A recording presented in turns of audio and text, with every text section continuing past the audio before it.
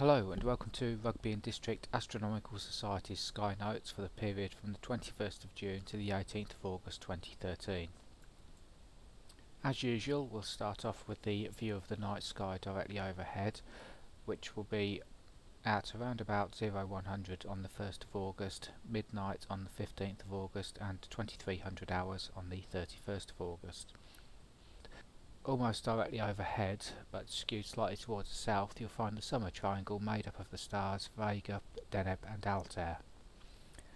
Also clearly visible are the constellations of Cassiopeia and Ursa Major with the asterism of the Before sunrise on the 3rd of August, about 0430 hours, there's a nice grouping of the moon which will have a 12% crescent phase, Jupiter at a magnitude of about minus 0.7, Mars at 2.8 and Mercury at 2, but Mercury will only be 4 degrees above the horizon. Sunrise and sunset times for August. The days get shorter as we travel through the month and the Earth gets gradually closer to the Sun. So on the 1st of August the day length is nearly 15 hours 24 minutes long, but at the end of the month we're down to just over 13.5 hours. The phases of the moon for August: on the 6th we have a new moon, on the 14th we have first quarter, the 21st is full moon and the 28th we're in last quarter. On the evening of the 12th to the 13th of August we have the maximum of the Perseid meteor shower.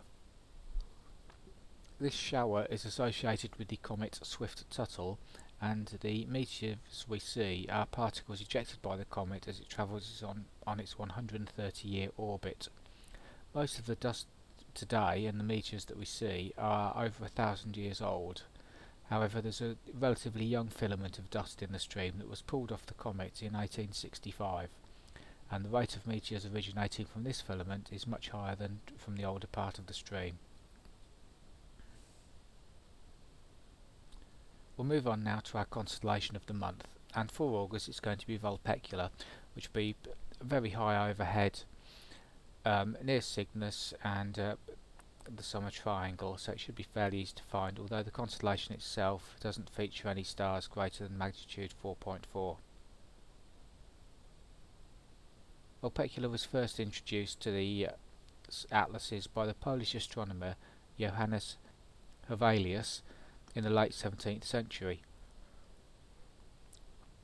Unusually for a northern hemisphere constellation, it's not associated with any figure in mythology, unlike many constellations in this part of the sky such as Pegasus, which you can see bordering Vulpecula to the left hand side.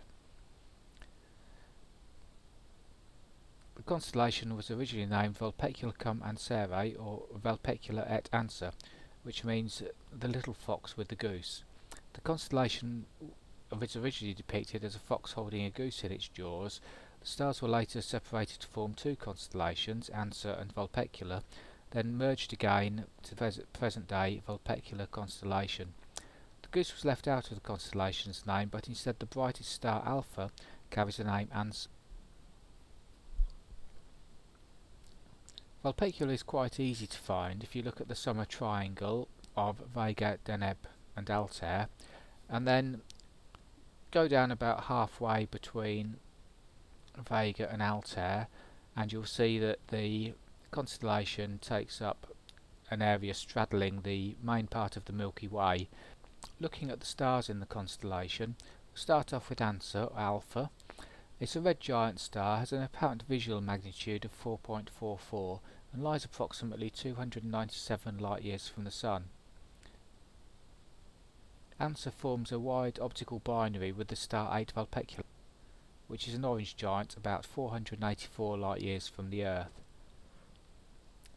8 Vul has an apparent magnitude of 5.81. 23 Vul is the second brightest star in the constellation. Again, it's an orange giant and has an apparent visual magnitude of 4.52 and lies approximately 328 light years distance, and it's actually a binary star. The third brightest star in the constellation is 31, has a visual magnitude of 4.59 and is 216 light years distant. It's also a variable star. Slightly to the east of Messier object number 27, which is the Dumbbell Nebula, and we'll be coming on to that in a moment, is the star HD 189733 or V452 Vol. The primary components believed to be an orange dwarf and the other stars a red dwarf. The stars have an apparent magnitude of 6.07 and 10.116 and have an orbital period of around about 3,200 years, and this system can easily be found in binoculars. The primary star is smaller and a lot less luminous than the Sun, but in October 2005 an extrasolar planet HD 189733b was confirmed to be orbiting the primary star. It's known as a hot Jupiter planet, which is a large gas giant with a close orbit to the star. It's the first extrasolar planet discovered to have carbon dioxide in its atmosphere. Also lying in the constellation are a couple of pulsars, both of which were firsts. The first was the first one to be discovered. Astrophysicist Jocelyn Bell Burnell and her supervisor Anthony Hewish discovered the pulsar in 1967, and because the signal was so regular and appeared to be artificial, it was originally known by the designation LGM1, which stands for Little Green Men 1. It's now known as PSR B1919 plus 21. It lies 2,283 light years away and has a period of just over 1.33 seconds. The second one is PSR B1937 plus 21. It's the first millisecond pulsar ever discovered and is only a few degrees away from PSR B1919 plus 21. It was discovered in 1982. Second, it completes over 640 revolutions. Going into some non-stellar objects, the most famous one is Messier 27 or NGC 6853, the Dumbbell Nebula. It's one of the best known and largest planetary nebulae in the sky, and it was formed when a dying star threw off its outer layers of gas. It's known as the Dumbbell Nebula because its double lobe structure resembles a barbell. It's also the first planetary nebula ever discovered, and Charles Messier first observed it in 1764. The nebula has an apparent magnitude of 7.5 and is around 1360 light years away from the solar system. It's about 8 arc minutes in diameter and can easily be observed in binoculars and small telescopes, and the central star, a white dwarf, is larger than any other known white dwarf. Here we have a couple of images. The first one was taken a single DSLR image through a 4-inch telescope, and you can clearly see the colour and shape of the dumbbell. Visually you'd just be able to see a grey shape which would share this shape, but you wouldn't pick up the blue in it. Through a slightly larger 6-inch telescope and a composite of 20 individual images, a bit more of the structure becomes visible, including the lobing, the fringing, and the two lobes that are less visible at 90 degrees to the lobes that are more easily seen. Moving on to Broch's cluster, which is also known as Al-Sufi's cluster, or Colinder 399. It's a group of stars located near the border of Sagitta. The brighter stars form the asterism known as the coat hanger, which is a very well known and easy to locate asterism and looks very nice in a pair of binoculars. Objects NGC 6823 and NGC 6820 are actually superimposed on one another and both located near Messier 27. 6823 is an open cluster. It's about 50 light years across and lies 6,000 light years from the Earth. The centre of the cluster is believed to be about 2 million years old and contains many young blue stars. NGC 6820 is the surrounding emission nebula that surrounds these new stars, and the outer parts of the cluster that appear to be next to the pillars of nebula are home to even younger stars. Continuing our series on the orbits of the planets, we're going to have a look now at how orbits are determined. If you wish to find out where and how fast an object is moving, you need to know 7 things. You need to know the x, y and z coordinates of the object, and also the relative motion that it has in relation to yourself. If you imagine sitting still watching somebody walk up a steep hillside, the x and y coordinates would be their latitude and longitude, and the z coordinate would be their altitude above sea level. This would give you their position relative to yourself. If you could also measure their speed, travelling north and south relative to you, east and west relative to you, and any changes in altitude, you would then be able to determine the three changes in speed, which are the change in the east-west, north-south and altitude, in relation to yourself. Finally, you need to know the time that you made these observations, and that will give you the 7 factors that you need to determine the position, the speed and the time that you made the observations. When we go to look at a planetary orbit, these coordinates and velocities are described by what's known as the 6 orbital elements. The first 2 elements determine the size and shape of the ellipse or the orbit of the planet. The eccentricity, or lowercase e, is the shape of the ellipse describing how much it is elongated compared to a circle. And here we have a circle superimposed on the ellipse that we're looking at here. The semi-major axis is the sum of what's known as the periapsis and the apoapsis distances. These are the distances a and minus a from either f or minus f, which are the 2 foci of the ellipse. Adding these distances together gives us the average orbital distance of a planet or other body around a sun, or in the case of a moon, around the planet that it is orbiting.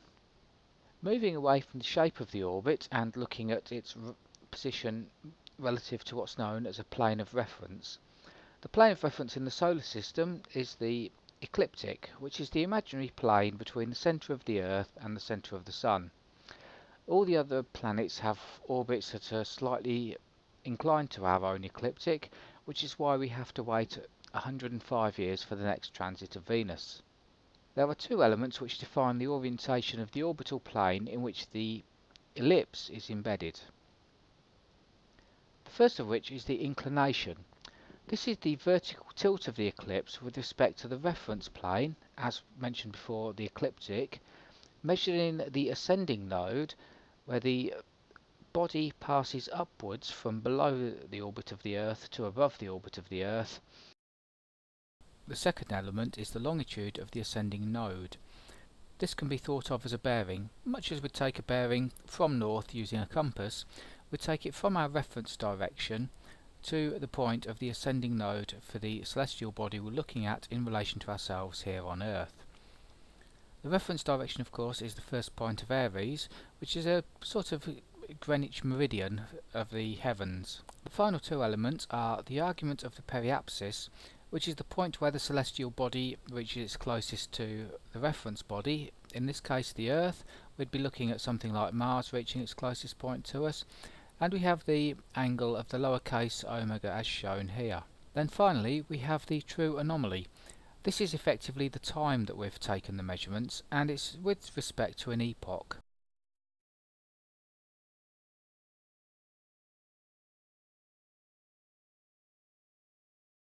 If you have any star atlases handy, you'll be able to see that these have various epochs marked on them, from one of the early Norton star atlases, which is an epoch of 1920, to one of the Cambridge star atlases, which is an epoch of 2000.0. And finally we have our roundup of our members images for the month. We'll start off in Earth orbit. Here we have an iridium flare taken on the 21st of June as it passed by Arcturus, simply taken with a tripod mounted camera, and the details are all on the photo. Then we have from the 13th of June a composite photo of the International Space Station and the automated transfer vehicle number 4, the Albert Einstein. It's now docked with the station, but you can see the 2 trails here, the ISS on the left and the ATV on the right a few minutes later. A little bit further out, Dave Green has taken this picture of the moon on the 16th of June with his 4SE and his Nikon DSLR. It's a single frame image. I've been using the Club Astromaster just after checking it out optically to take a few photos with a small compact digital camera. This one's of the moon with a FinePix 650, and you can see the shape of the eyepiece in the image. The black outer edge isn't actually part of anything I've done, it's part of the original image. Zooming in using the camera zoom, we have this image of the lunar south pole, again taken with the AstroMaster 114, and Sinus Iridium. Here we have a Vireo taken with the 6-inch telescope and the same FinePix 650. Here we have the Ring Nebula, the first image I've got using my CCD system. And finally we have M51, the Whirlpool Galaxy. This is 3 60-second exposures in each of the red, green and blue channels, with final processing done in the free graphics manipulation program GIMP. It's taken on 7th of July. So we'll leave it with this image until we see you again next month for another Sky Notes.